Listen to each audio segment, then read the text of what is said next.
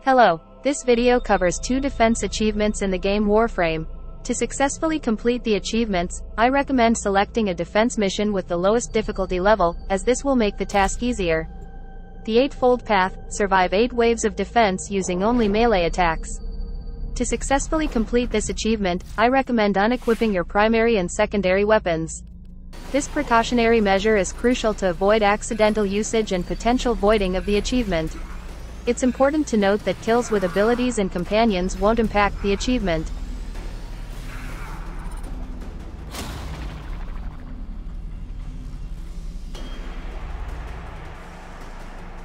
Ride the wave, complete 20 waves of defense and successfully extract.